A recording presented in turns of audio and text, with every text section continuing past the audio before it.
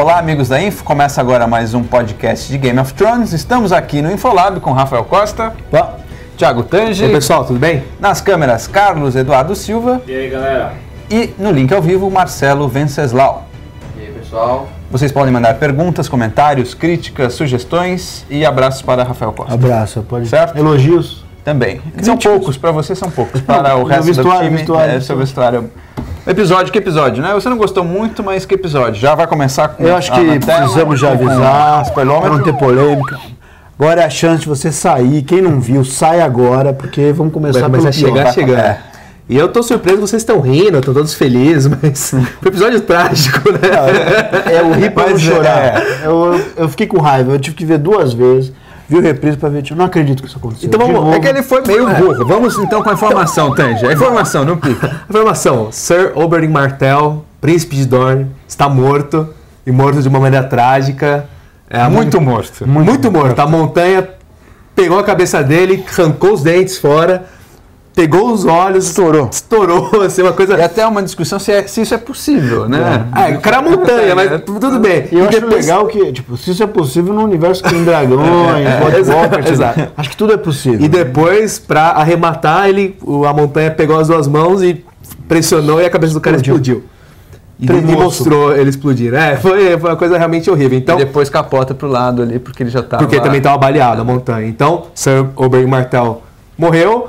A montanha parece estar mal também. Poderia ser um empate técnico. Deus ficaram na dúvida. E Lord Tywin declara então culpado. Os deuses fizeram a sua decisão e Tyrion deve ser decapitado. Ou não sei. Vamos esperar, né? Vamos ver. Vamos esperar. Eu declararia empate. Acho que foi aquele... Não, mas ele morreu depois, né? Tá bom, eu também. Então... Mas, Rafa, eu acho que você ficou bravo porque... Acho que todo mundo ficou bravo por causa disso. Não, chocante.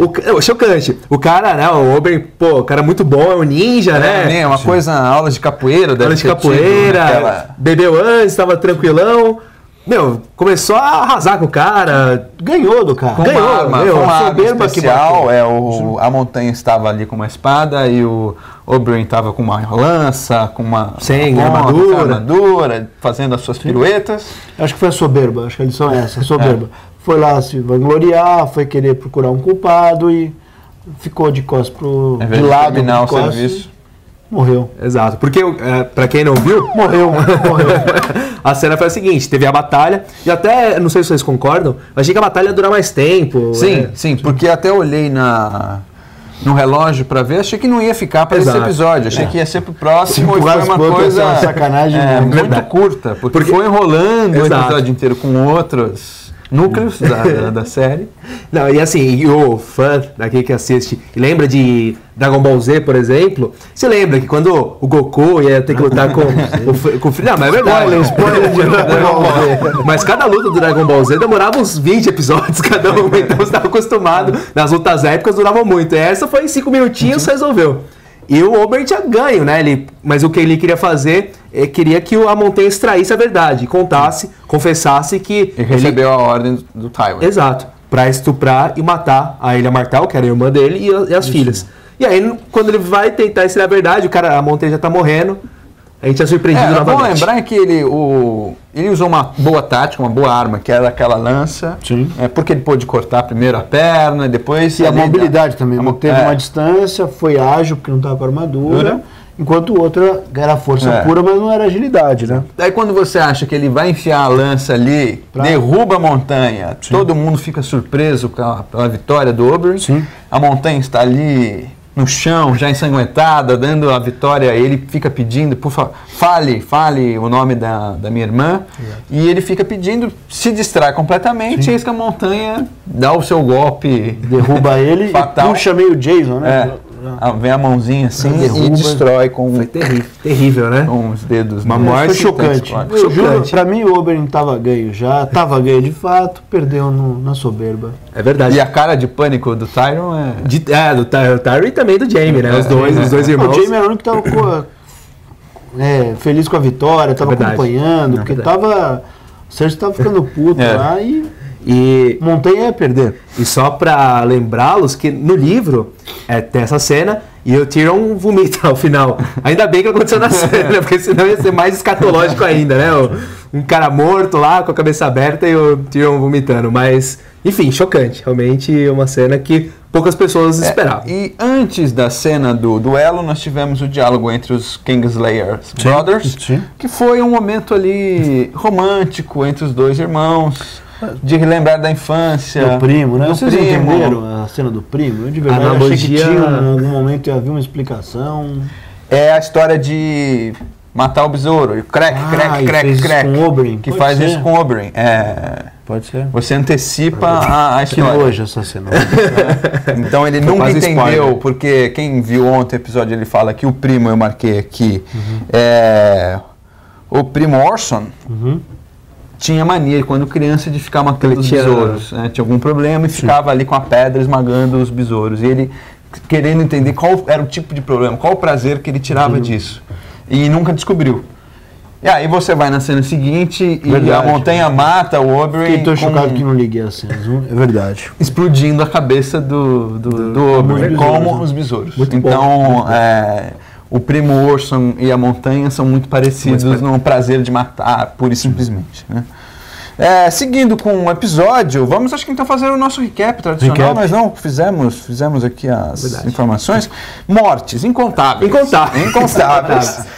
Tivemos mortes na Vila Toupeira e no Fosso Kylin. E tivemos as mortes VIPs de Oberyn e a montanha ali, provavelmente. Foi também. Sexo, nenhuma cena de sexo ontem, mas tivemos ali cenas de nudez ali da Sunday. E também um pouquinho da Vila Toupeira, mas sempre... Não, mas ali nem dá para contar muito, né? É verdade. Tivemos um novo lugar no mapa, que foi o Fosso Kylin. E frases, temos frases? Temos frases. Temos frases? Eu tenho. Né? Quando o Round fala que mulheres usam veneno, homens matam com aço. Eu marquei a da área, eu teria matado o Joffrey com um osso de galinha se fosse preciso. E acho que não foi uma frase, mas um momento bastante irônico do episódio é quando eles estão no Vale da Águia, o Hound e a Arya, e fala, não, isso aqui é a sobrinha, né? Essa é a Arya Stark, sobrinha de Lysa. E aí ele fala, mas eu... Meus pêsames, porque ela morreu... Faz 3 dias. Exato. E a Arya começa a rir, né? Porque depois de tudo que eles rodaram, depois de tudo que eles fizeram, eles são isso, ela sempre chega no momento errado, exato. Né? Viu o pai morrer, viu o irmão com cabeça de lobo, o corpo, e agora a tia que seria a salvação morreu também. Ela lá. Eu não entendo. Mas agora, vamos então seguir? A Sansa cresceu, né? Esse foi o episódio que a Sansa deixou de ser Sonsa para ser de fato Sansa e ocupar a posição que lhe é devida como uma Stark, etc. E a cena que ela vem no contraluz, tipo, eu vi de manhã com a minha filha Malévola, e ela lembra a Malévola, né? Tá de preto, ela deixa de ser a Sonsa mesmo, e eu acho que agora vai vir pra cima. Verdade. Já mandaram o Robin pra passear, né? O Robin vai pra... Isso. Dá um rolê. Ela vai dar um rolê, o moleque já tá chorando. Não saiu do ninho. E ela mentiu pro Lord Royce ali, os outros membros da nobreza ali do Vale. Exato.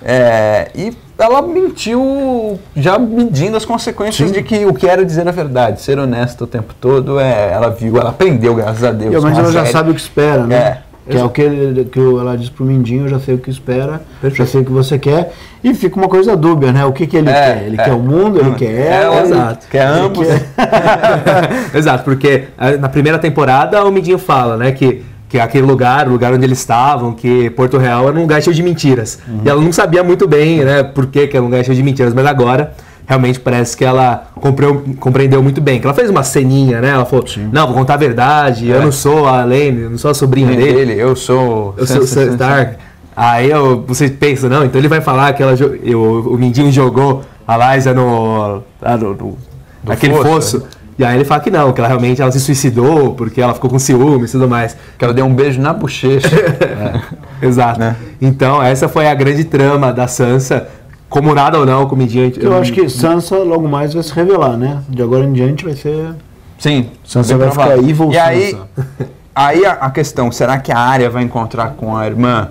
Então, porque me parece também que a Sansa vai sair com o Robin, ou que os três vão sair juntos. Isso não ficou claro que se o os 3 vão ficar ali, só sai o Robin, ou os 3 vão rodar o vale juntos, educando o menino e reafirmando o poder de ambos ali. Né? Exato, porque só para lembrar, como o Mindinho se casou com a Liza, e a Liza era a ex-esposa do Lord Harry, que morreu, que ela que matou ele, por sinal.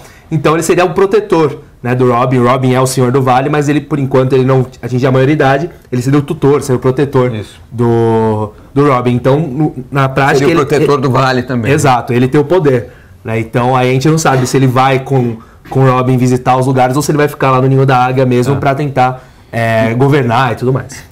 E o que é interessante é que o Lord Royce, que faz parte da nobreza, fala assim, mas o menino tem problemas, foi amamentado até os 10 anos pela mãe, e o Baelish fala assim, olha, de pessoas doentes, homens como ele, podem sair grandes reis, homens poderosos. Ele já está preparando, de alguma maneira, se esse tutelado dele virar o grande líder do norte para ir para cima, pode ser aí um candidato. Ele realmente quer poder, né? Exato, com certeza. Claro.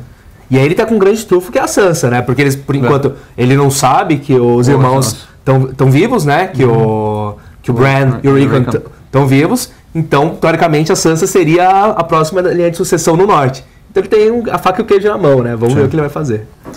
Aí tivemos Theon Greyjoy, o Rick, como queiram, recuperando o Foscaelen para Lord Bolton e o Ramsay, que agora não é mais Ramsay Snow, Ramsay Bolton. E aí é muito interessante porque o Foscaelen era um local estratégico no norte, né?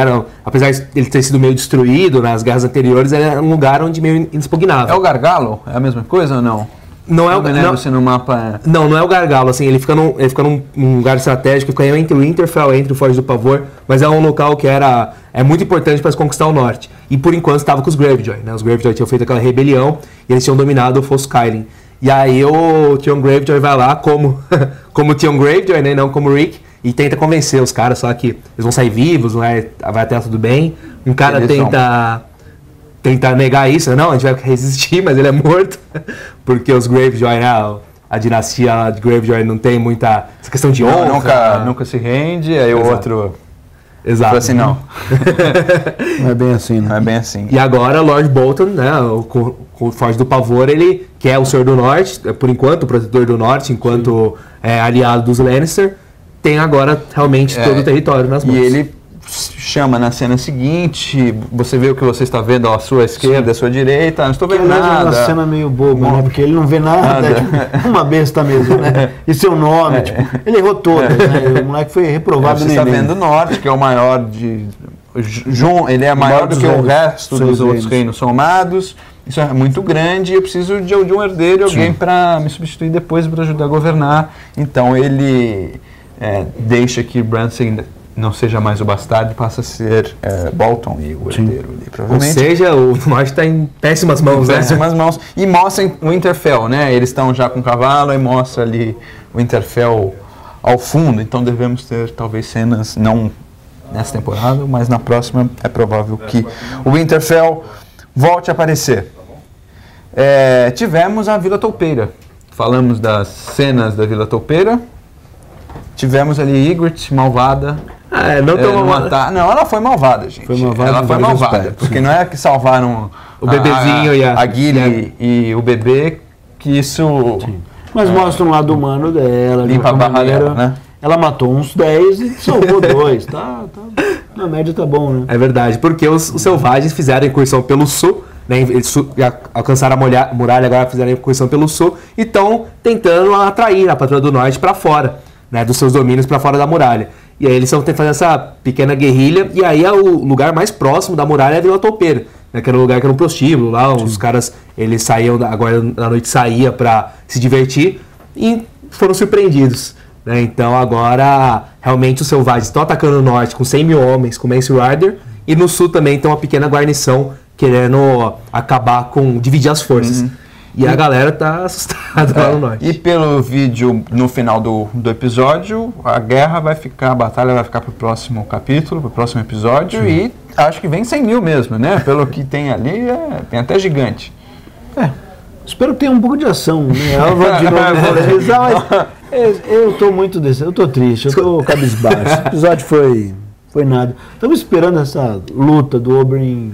Mas Nada, cara. Tu nada. Não, o próximo episódio vai ter uma reviravolta. Tomara. 9º episódio. Então, historicamente, tem alguma coisa que você Vamos não matar o espera. Tyrion. Não é, tudo que eu não quis dizer. Ele tá Espera, matando, não vamos matar o é. anão. Se for matar o Tyrion, é muito óbvio. O cara Concorda? vai virar rei.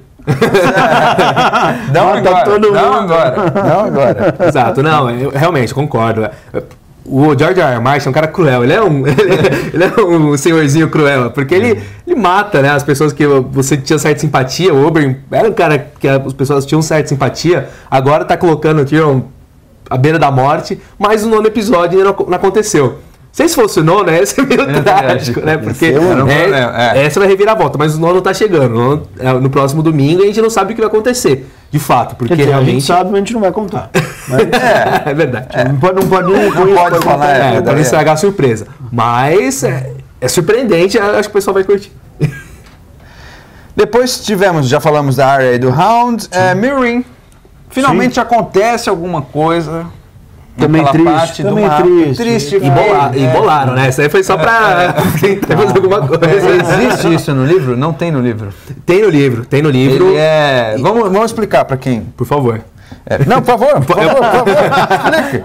Então o que acontece? Sir Jorah e Sir Barristan. Exato. Tem uma cena engraçadinha lá, né? Que o Verme Cinzento tá tomando banho no rio com a galera e do outro lado. Essa cena é muito... Isso dá pra discorrer mais. O Sir Jorah não é tão legal, mas essa cena é meio estranha, né? Mas conte. Que o Verme Cinzento junto com seus Imaculados, eles estão no rio, tomando um banho, e do outro lado estão as servas da Khaleesi também tomando banho, e aí ele vê a Missandei, né? A Missandei tomando banho e fica naquela coisa, né? Olha, não olha, fica olhando. Aí olha, ela perdido. levanta, depois se cobre. Tipo, só queria descobrir E ele, como é imaculado, não se sabe o que ele tem, o que ele tem, o que ele não tem, mas ele não sai da água.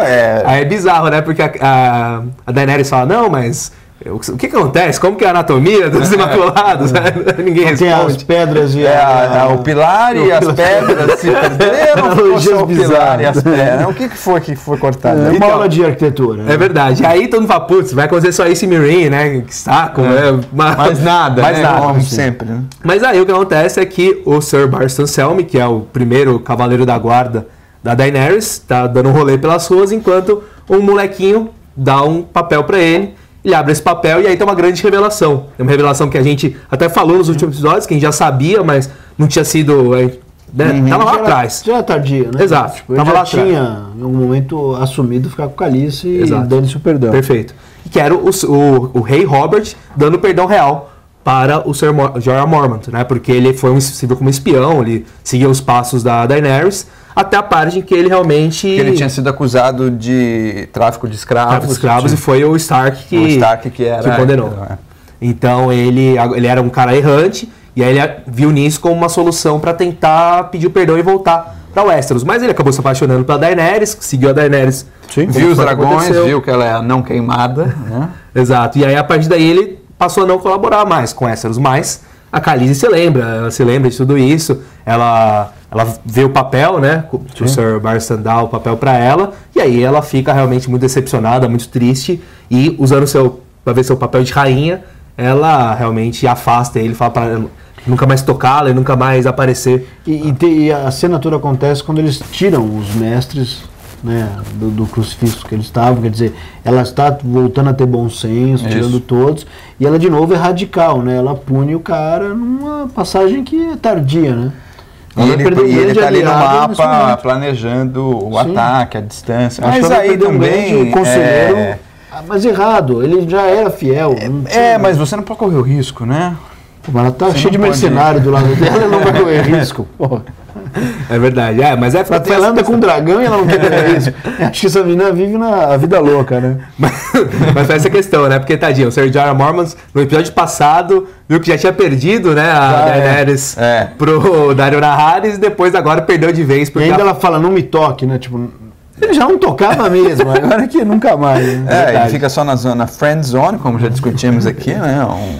Há um tempo. E ela fala que eu poderia matar você, poderia condenar você, mas nem isso eu quero fazer, né? Então você tá até o final da tarde pra sair de Meereen e nunca mais aparecer, voltar pra Westeros, enfim. E aí o Ândalo sai andando por aí. É uma cena triste ele ali, bem né? solitário. Verdade. E ele é grande parte responsável, né? Acho que, tipo, ele tá lá desde sempre com ela, né? Acho que ela perdeu, mandou mal. Mas enfim, é tudo de mentira, né? Você ficou revoltado com o episódio de ontem, né? Não vou falar, não dá pra soltar pia ao vivo. Não, pode falar, diga. Abre o seu coração. Abre o seu coração. Não, depois sem palavrões. Cadu vai ter que mandar um pi no ar. Não vai Transforme isso Mas é verdade. Não, mas eu concordo. Assim, pessoas que assistiram o episódio com certeza ficaram decepcionadas. Mas não porque o episódio foi ruim, mas porque realmente o que aconteceu no livro e foi transposto pra série é só tragédia, de fato. Mas esse episódio foi interessante porque foi muita tragédia junta, né? Porque no livro não é assim, não é tanta tragédia junta. Mas realmente a galera quis pesar as tintas nesse oitavo episódio. Temos aqui vários comentários Bom. que estávamos com problema na rede. Esse seria o turnover da Sansa? Acho que sim. Sim, Acho que agora né? ela vai virar Evil Sansa. É a Flávia Guise que pergunta. Né? Luiz Carlos Silva Soares, se o Montanha também morreu, o Tyrion não deveria ser absolvido? Eu acho empate. Empate vai pros Mas é quem pênaltis. morreu antes. Quem morreu antes. Morreu, não era pro time. Agora Deus tá... É verdade, tirar na Deus tá moeda, preocupado. né? Seria mais justo tirar na moeda. Mas enfim. Ou vai pros pênaltis, né? Ou vai pros pênaltis. Chama 2 na morte súbita. O Maximiliano Pinton Fernandes, acho que a lâmina do Oberyn era envenenada, porque ele era especialista em venenos. A montanha vai morrer. Boa se você se lembra do episódio, você vê que vai ter ali o escudeiro dele está molhando ali o pano e passando na lâmina do... Muito bem E só pensado. pra relembrar, exato, o Oberyn é um cara que ele quase se tornou um Mace da Cidadela, mas ele saiu porque ele não era, não achou mais interessante, mas ele é um cara que domina muitos venenos e ele vai querer uma morte cruel e trágica pra Montanha, né? Não tão simples assim. De novo, não tinha sentido essa Enfim, ok. O Elton Silva aqui mandou também uma explicação sobre o que ele acredita da história dos besouros, é muito parecido com o que a gente falou aqui. E ele pergunta, será que aconteceu algo entre Sansa Stark e Lord Baelish? Ele falou Baelon, mas é Baelish, certo? Eu acho que se não aconteceu, tá pra acontecer, né? Acho que ela, Evil Sansa, agora vai usar tudo que tiver a próximo dela pra virar o jogo, né? Acho que ela cansou de apanhar e vai começar a bater. É verdade. Não, mas é uma cena interessante, porque ela fala, eu sei que você quer. Aí dá um corte e depois ela já aparece com um vestidão, assim, andando ao lado do... Pode deixar comigo que o... Do Baelish. Então fica uma boa sugestão aí pra ver o que aconteceu. Certo, amigos? Pensamentos finais? Nada. Comentários? Só tristeza agora? Só tristeza, só... Mas você não está animado? Nós voltamos com um podcast então, com mas uma acho série. que foi Tivemos isso. uma semana uma de pausa por causa do feriado americano. Então, abstinência, depois uma...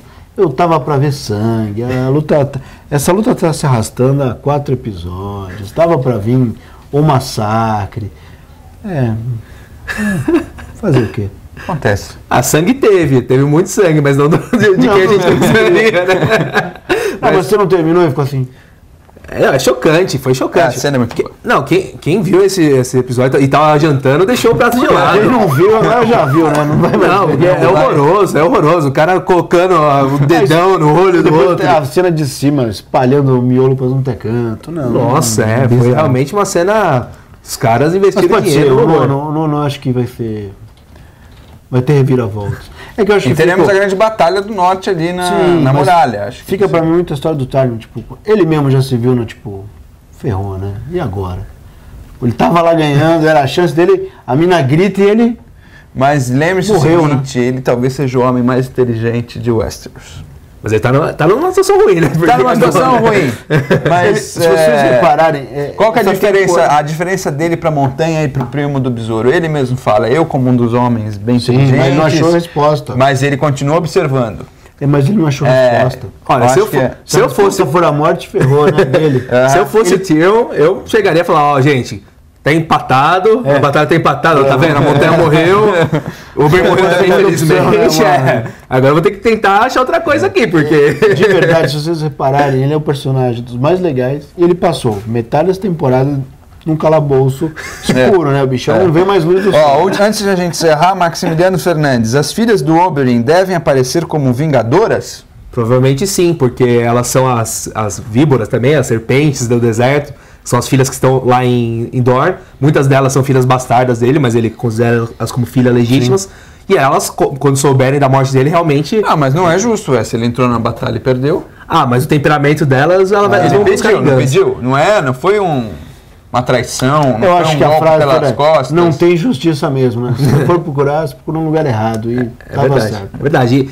E só pra lembrar, né, Game of Thrones é uma história baseada em a morte de alguém que vai levar a vingança, e essa vingança é uma vingança que nunca leva a lugar nenhum, né? Então, realmente, eu acredito que teremos mais pano pra manga, porque essa morte de Oberyn não vai ficar em vão. Temos mais uma. Opa. Fábio Aco, estamos sobrevivendo com a falta de uso do espolômetro.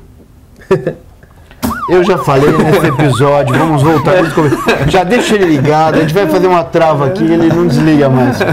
Esse programa é spoiler puro, isso aqui é... Pra próxima temporada a gente devia fazer um maior ainda. A gente devia, na real, só deixar isso aqui, ou a gente vai ter um ataque epiléptico, ou as pessoas vão ter. Isso aqui não é horário eleitoral, isso aqui é spoilômetro puro. Então, certo, amigos? Até a semana que vem. 9º episódio, estamos aguardando ansiosamente. Tchau, gente.